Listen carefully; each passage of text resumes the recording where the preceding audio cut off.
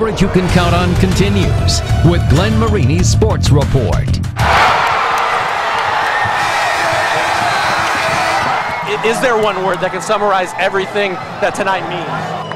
I can't think of the word right now, but right now it just seems amazing right now, so I'm blessed.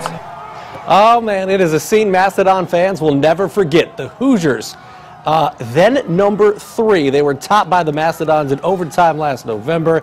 That game at War Memorial Coliseum. Now, can they do it again? That question will be answered tonight down in Bloomington. News Channel 15's Andy McDonald is live at Assembly Hall, where the Hoosiers and Dons are set to square off at 8 o'clock tonight. Andy. Thanks, Glenn.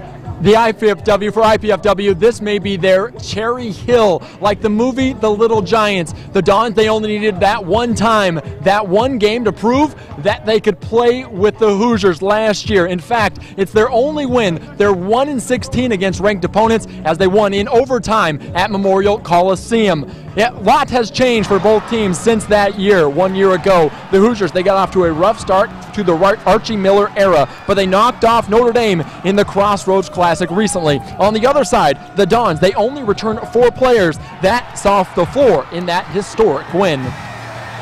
I mean, every game's important to us, but just because it's Indiana basketball and Indiana basketball is huge, and yeah, it's just pretty much another game. We expect a hostile environment, especially after what happened last year. They're going to be riled up, very eager to get us back. So we're going to be it's basically going to be us against a bunch of red.